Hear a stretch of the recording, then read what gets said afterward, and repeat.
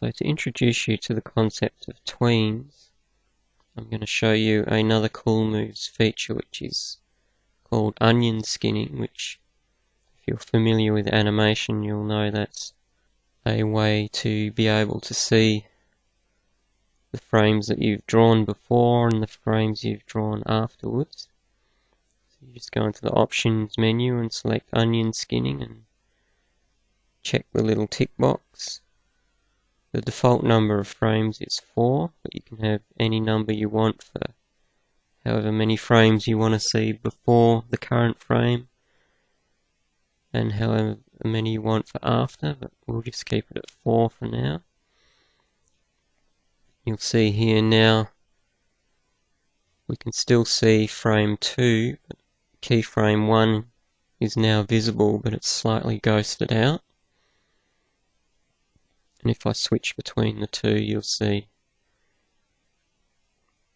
whichever frame is the current one is the one that's the clearest and the darkest, and whichever frame is being onion skinned is slightly ghosted.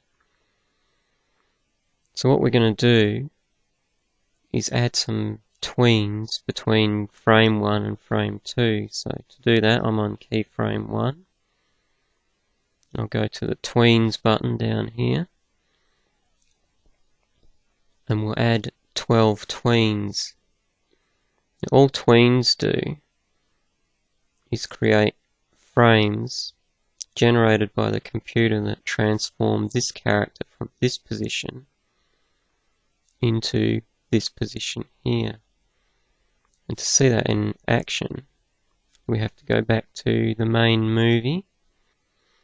As you can see, our character appears to have disappeared right off the stage. That's simply because of the character's position within the movie file. To find it, you just need to zoom out. And you'll see, here's my character over here. All I need to do is select and move them back onto the stage. I'll put him down here. And then go back to 1 times. That won't affect the position of the character within the movie file, it'll just affect the position of the character out in the main movie. So now to preview that, we just click the preview button down here and select play in web browser. You can see there, that's my character being transformed from one position, the standing position, to the kicking position. And clearly that doesn't look very realistic, but that's the purpose of tweens, is to try and reduce the amount of drawing that you actually do, getting from one position to the next position. However, I'll just close that down and we'll go back into our movie.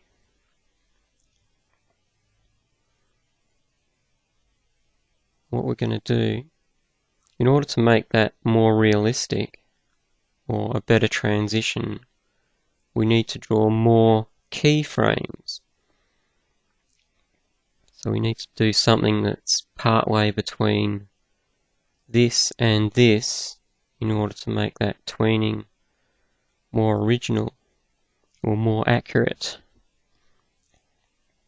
So to do that, I'm going to get my trace image back.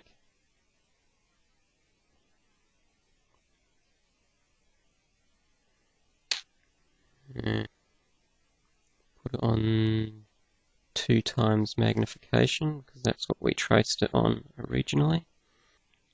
Then what I'm going to do is I'm going to go ahead and draw this frame here, but I won't make you sit through me drawing that. We'll come back when I'm done. So now I've drawn my second keyframe image. As you can see here, I'll remove the trace image so that you can see it more clearly. See, that's my second keyframe. That's my first, and that's my third. And go back to 1x zoom so you can see them there. What I've also done is you'll see down in the tweens here, I've increased the number of tweens to 25 on keyframe 1 and 2 so that you can have a better idea of what's going on. We'll go back to the main movie and we'll preview what we've done so far. We'll do play in web browser. So you can see here much more clearly that my character is now morphing between the original standing pick position, keyframe 2, and then keyframe 3. But it still doesn't look very realistic in terms of an action pose, which is why we need to do even more keyframes to try and get this pose working and looking far more realistic. So we'll go back into our movie, and what I'm going to do is add in more keyframes. Go to 2x, bring up the trace image. What I'm going to do is go through and draw all the rest of these keyframes, and then we'll come back and I'll show you what that looks like. So here you can see I've completed all of my keyframes and I've positioned them on the frame so that this forms one sequence of movement, so that each of the keyframes is happening relative to the previous one.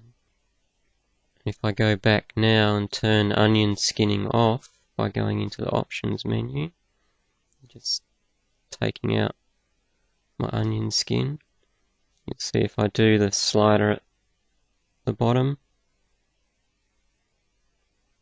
you'll get that nice animated movement of just the keyframes with no tweens. The faster I do that, the faster he moves.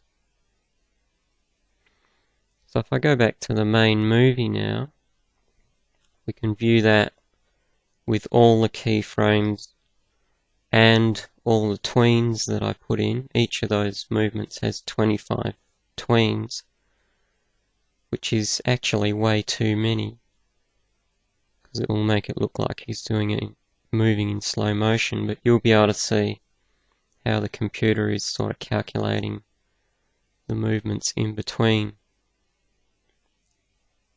You can see there.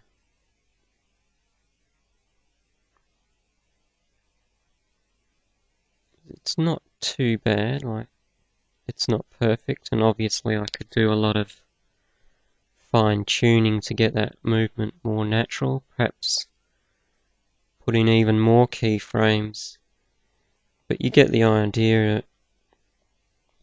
The idea of tweening is so that you only have to draw as many keyframes as is necessary for the computer to calculate the movement that you're trying to simulate. So obviously this is a kick, and it would happen very fast in a fight. It wouldn't happen that slow. So I need to reduce the number of tweens. It's quite possible I won't even need tweens. I might be able to just get away with having just the keyframes, and it will look great with just those. But that's something that you would fine-tune yourself. I'll go back into my movie file. Go back to where my characters are. Over here. And if you wanted to, you could move your characters over and get them back in the center up here. To do that, to make sure everything moves relative to the character that you're moving, you can use this tool, which determines what happens when you change something on a frame and whether that happens to all frames or just the frames previous or the frames ahead. So if you select this tool, that's all frames. If you select this tool, any change you make will happen to every frame from this frame back to the beginning. And this one, everything you select and change will happen to everything from the current frame to the end. So we want our movement to happen on all frames. So I select the all frame ones. Then I select everything. You'll notice my points are now all in red instead of purple, to indicate that my change is going to happen to all frames. So if I click and drag that and move this character over to more in the center, let go, it'll ask, check to make sure I want to change all of them, and I do. Hopefully all being well. Now, when I check my other frames, they should have all moved relative to that frame. So you can see they all have. Now my character is in the center of this movie frame. So change that back to just this frame. You'll notice if I go back to my main movie now, my character's been moved out here because I moved it inside its movie file. So I need to just move that back onto the stage so that when I preview it, I'll be able to see it. See there. It's now back on the stage. I can see him working. But if I go back into the movie file, he'll be in exactly the spot that we positioned him originally, around the center. For this kick to be more effective or more flexible in GoAnimate, what you might also do is, instead of having this flow as a sequence, you could have it all happen just on the spot, so that he jumps, kicks and lands all on the same spot. And this would make it more flexible in GoAnimate for when you're doing kicks using this action, because you would be able to sort of adjust your distance that he actually kicks more accurately without including this distance that we've got here. And it also would make the transition from this action into another action smoother, because when you change to another action, this will already be centered over here where it started rather than finishing over here. So I'm going to go through and do that. And when I come back, I'll have all of this character centered so that he jumps and lands all in the same position.